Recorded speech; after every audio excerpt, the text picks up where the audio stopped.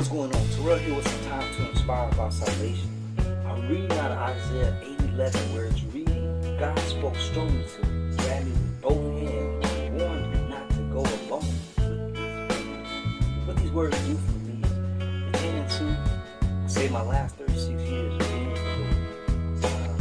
And there is the inspired about salvation pertaining to just recent. So there was a mention about me running for the 2020 presidential election, running for the commander-in-chief so these were the phones words. God spoke strong to me, grabbed me with both hands, and warned me not to go alone with this people. These words take me back to when I first started out. Started out in Catholic school. In those days of mine, those years of mine, is where I got my relationship going on with the Lord. September 5th, 1982, got baptized.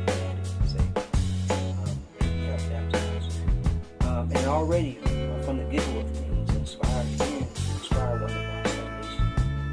Put with this virtue along the way, up to graduating from high school and then doing 4 years of college, and pertaining to, we can say, the actual happening of the Lord Almighty Himself on the relationship with Him. He says, "Be like me, for I am holy."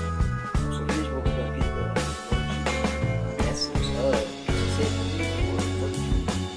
Came to a long way from the early beginnings, came to being inspired by being inspired to inspire others about something. Hosea 4:4, not a bad area, but also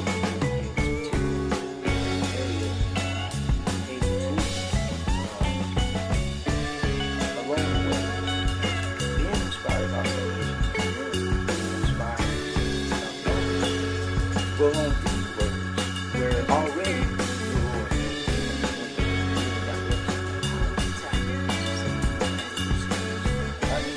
Isaiah 8:11, God spoke strongly to me, grabbed me with both hands, and warned me not to go along with these people. Pertaining to where some people, we could say, start out from childhood and make way to the White House. To hold position, not a bad way at it. Come the multitude of the country, or the margin of the country, or just the country itself, pertaining to where just with one position alone, the multitude can be covered by way of a helping hand. All right. Till next time, Terrell TC. Okay. Isaiah 8:11.